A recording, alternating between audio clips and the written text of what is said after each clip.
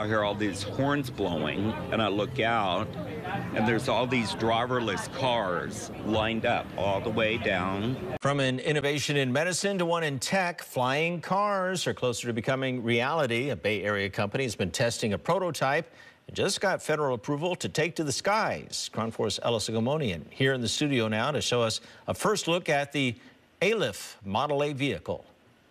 Ken, the innovation out of Silicon Valley is once again pushing the limits of the realm of possibility. This is the vision of the company ALIF that they have for the near future. And as you can see in the video that they released, it shows traffic moving well above the Bay Bridge and up in the air. I grew up reading Asimov, Bradbury, and some other science fiction writers. And mostly watching Back to the Future, Blade Runner, Fifth Element.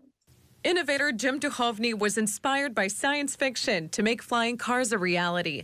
Together with these three men, they gathered in a Palo Alto cafe and sketched a rough drawing of what it could look like. 7 years later, the Federal Aviation Administration has given them the green light to take their Model A prototype to the skies. This is a limited special airworthiness approval, which allows us to fly in very limited spaces for very limited purposes. That being said, it's very important for us because it gives us freedom to do a lot of flight testing, to show it to people, right, to do the public demonstration. This is something we expect to do pretty soon.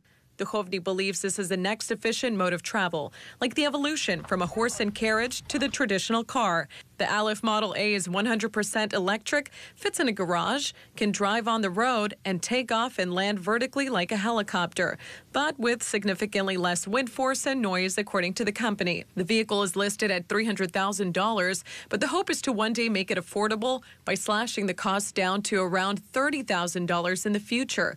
Duchovny predicts the flying car will be made widely available to the masses, ideally by the year 2030. ALIF is already offering pre-orders for their flying car, $150 to get in line and $1,500 for the priority wait list. The FAA will have to continue to create regulations for airborne vehicles until then. And Ken, we'll just have to see what kind of vehicle licensing drivers would have to get approved for here in order to take something like this and operate one of them. Sideshows in the sky to come, I guess. That's exactly what I was thinking when I saw this. We'll see how it all works out. Love to get out of the traffic. To get out of the traffic. Thank you, Ella. Well, we now have video of the moment that a Tesla in self-driving mode started braking unexpectedly on the Bay Bridge, causing 8 cars to pile up. Yeah, it was a mess. KRON 4's Amanda Harry has a look at the video and reaction to it from a technology specialist. New video of a dramatic crash on the Bay Bridge. A Tesla, believed to be on autopilot, started braking, causing an 8-car pileup on Thanksgiving. You can see in the video from California Highway Patrol that traffic was moving well just after 12:30 in the afternoon. Then, a white Tesla put on its left blinker, moves into the left lane, and stops, causing the car behind it to crash into it, followed by 6 more cars. One vehicle even gets pushed up against the wall of the bridge. According to CHP, the driver of the Tesla was in full self-driving mode. One industry expert says he wasn't surprised by what happened. Figured that most likely it was something related to phantom braking, which is a very common problem with Teslas. National Highway Traffic Safety Administration has been investigating phantom braking incidents on Teslas for quite some time.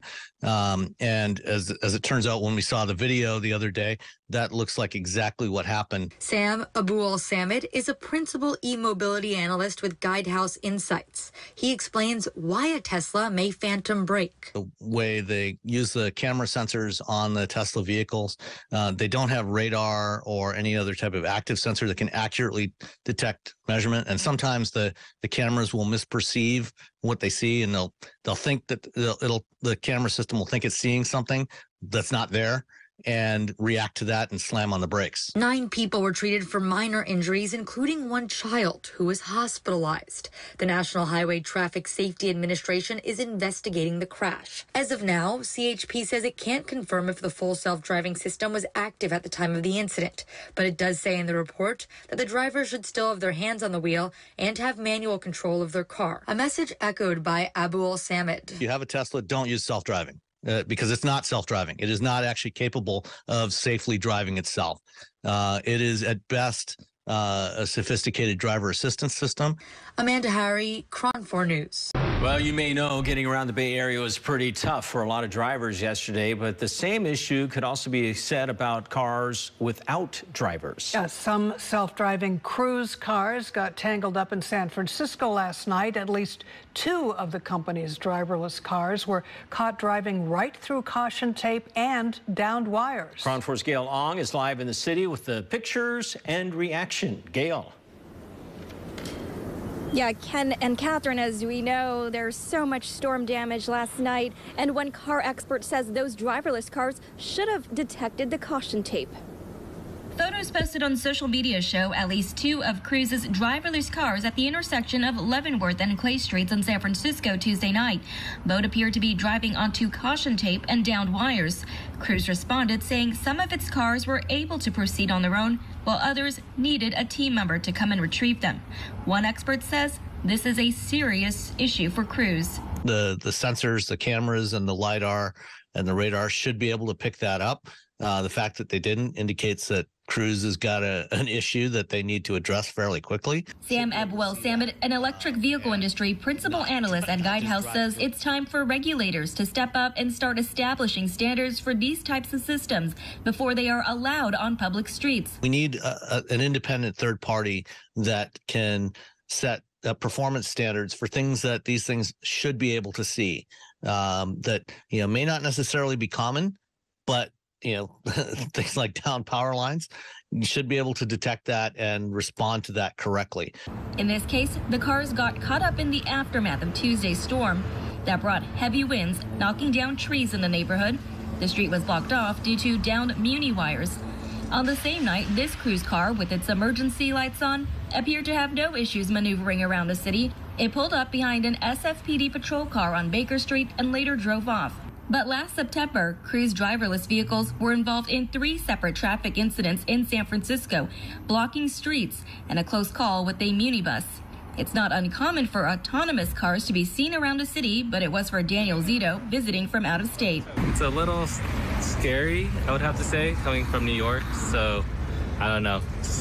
It's cool, but I don't trust it yet. And San Francisco has allowed autonomous cars to navigate its streets since 2020. Cruise did announce recently it wants to test its driverless cars across the state. Live in San Francisco, Gail Ong, Cron 4 News.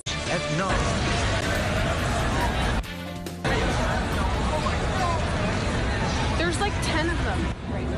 Now at 9, driverless cars caught halting traffic again, this time in San Francisco's North Beach neighborhood. Citizen video showing the congestion cruise vehicles caused late last night. Thanks for joining us here on Cron 4 News at 9. I'm Noelle Bello. And I'm Dan Thorne. Just one day after the California Public Utilities Commission voted in favor of expanding robo-taxi services in the city, a connectivity issue left several cruise vehicles stalled in the middle of the street Friday night. Cron 4's Amanda Harry talked to witnesses and explains what Cruise says caused the issue. Amanda? Cruise says this glitch in their system was caused by all the people on their wireless devices at the Outside Lands Music Festival in Golden Gate Park. And some people are saying this shows the technology is not ready to expand its usage. There's like 10 of them. Traffic near Vallejo Street and Grant Avenue at a standstill Friday night. Cruise vehicles stopped for no apparent reason. With their hazards on, left people unable to go anywhere. Just lined up and then lined up all the way up Grant Street. As a, just a procession of them. And we're like, oh my God, what's going on? Stephen Giddings is visiting San Francisco from New York City. He was near the intersection when the backup started. Jeffrey Bilbrey was inside of his apartment. He heard the commotion. I hear all these horns blowing, and I look out, and there's all these driverless cars lined up all the way down Vallejo here. And there's one on Kearney that stalled. San Francisco Board of Supervisors President Aaron Peskin says this problem is becoming all too common. And now have over 50 documented instances of autonomous vehicles getting in the way of fire, ambulance, and police activities. So we express those concerns to the CPUC. But Peskin says their concerns didn't seem to influence the California Public Utilities Commission's decision. Thursday, they voted to expand autonomous vehicle operations to 24 hours a day, while allowing companies to collect fares from riders, even without a human driver in the car. In a statement, Cruise says it's working on this latest issue, but Peskin still feels it's too soon to expand. To do with fundamental flaws in Cruise's technology that are really very dangerous. Bottom line is, when cell phones are not working, that's how they communicate with the cars to move them when they are immobilized or paralyzed. They can't move the cars. And Bill Bree says he's experienced issues beyond the autonomous vehicles stalling. I've almost been hit twice up on the hill up there when they were coming down the street, you know, and you can't stop them. I've tried. Supervisor Peskin says city officials are looking into next steps to temporarily delay the expansion service so autonomous vehicle companies can work out more of the kinks first. It ranges from asking for an injunction to possible litigation. In the newsroom, Amanda Harry, KRON 4 News. All right, Amanda. The autonomous car company Waymo continues to grab people's attention on the road, especially if you haven't seen no one in the driver's seat. But there's a fleet of them keeping a group of neighbors, they say, awake. This is in the south of Market neighborhood. Our KRON 4's Leslie Gooden spoke with a neighbor who has responded to the problem in a unique way. Honking from Waymo cars like this is a constant sound for neighbors living near 2nd and Harrison Street. The vehicles have been using this lot to park in between rides. I was woken up at like around 5 or so, and it's just like a lot of honking. And then I was like, oh my God, like what is going on? Sophia Tong says this has been happening on and off for 3 weeks now. Really became like a big deal when they would like come in and out when they were charging. And bunch up in the lot and just, you know, start honking and then like the backing up sound. The issue started on July 28th. Since then, Waymo has fixed and updated the software twice, but over the weekend, the honking returned. So like this past Saturday, they were coming back from like their charging routine, I guess. And they bunched up in the lot again, but this time there were so many of them that it backed up into the road itself. We reached out to Waymo, who says the Sunday morning issue has been resolved, and it was a quiet Monday night, which Sophia confirmed. To make light of the situation, Sophia created a live stream documenting Waymo's activity and now has a global following. She says Waymo has been working with residents, and a representative joined her live stream on Monday to better connect with the community. When you're designing complex systems, it's hard to predict like everything that could go wrong with it.